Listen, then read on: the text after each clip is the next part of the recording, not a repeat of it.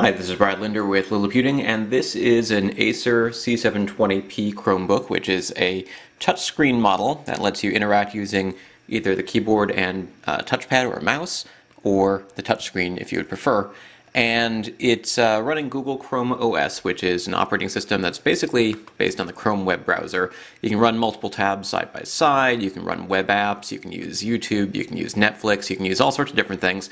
But there are some things that might be a little bit difficult to do when you're using a operating system that basically relies on cloud apps. So for instance, you can do some basic edits to photos using some built-in tools like the file browser, which lets you go to your downloads, open something, click edit, and so forth. But it's really pretty basic. And then things like editing videos, why would I want to upload a huge video to the internet, edit it, download it, and then re-upload it to a different website? So there's sometimes when you're using a Chromebook, if you're using it as a replacement for a full-blown desktop, when you might want to use more desktop-style applications. So it is possible to run Ubuntu, Debian, and other Linux-based operating systems using the same hardware.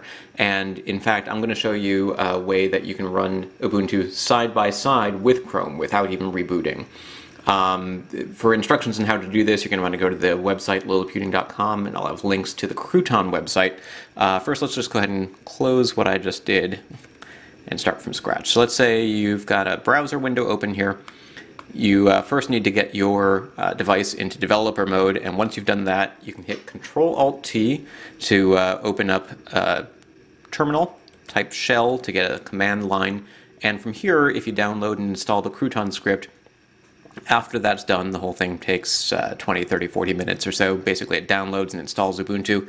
You can just type start xfce, actually you want to type sudo start xfce4 or whatever desktop environment you have, and it boots you right into Ubuntu. So here we've got a terminal again running, and you can see that we've got the XFCE desktop environment, we've got access to the Chromium web browser. I also installed Firefox just for kicks, and other applications. So just to show again that we're running both operating systems side by side, I'm going to hit Control-Alt-Shift-Arrow, and here we are once again back in Chrome. Hit it again, and we're over here. So from here, I can go to the Ubuntu Software Center, enter my password,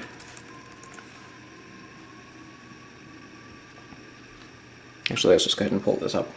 And you can see now we have access to all sorts of different applications. There's games, graphics, internet, multimedia, and so forth. So there's all sorts of different apps that you can download and install. Now there's a limited amount of storage. This device only has about 32 gigs on its solid-state drive, so there's really only so much you're going to be able to install. But it does give you the option of running desktop-style apps like GIMP. So if I wanted to edit photos and have more control over what I can do, now we've got the full GIMP image editing software.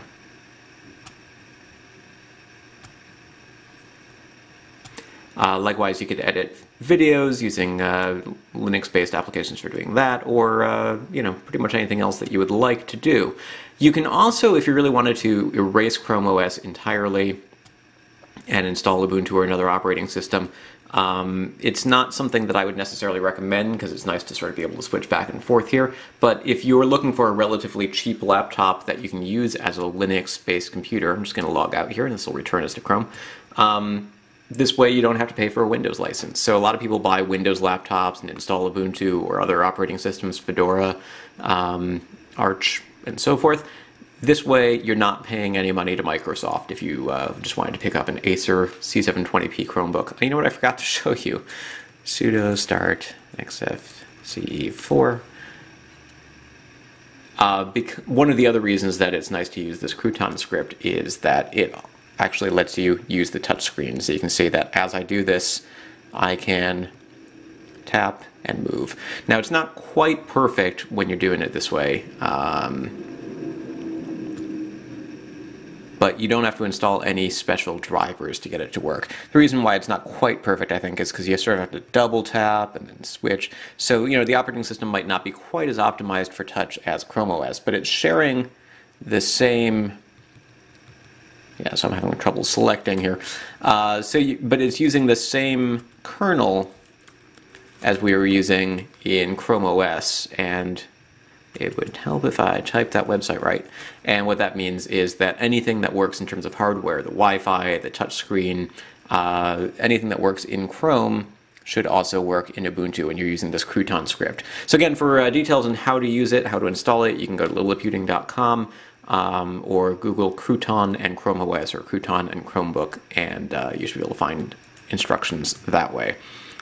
And again, I'll log out, and that'll close this session and just return us to Chrome OS. And then I can just type exit from this terminal window when that is done. So again, Brad Linder, Liliputing, a look at Chrome OS running with Ubuntu, so you can run desktop apps as well as web apps.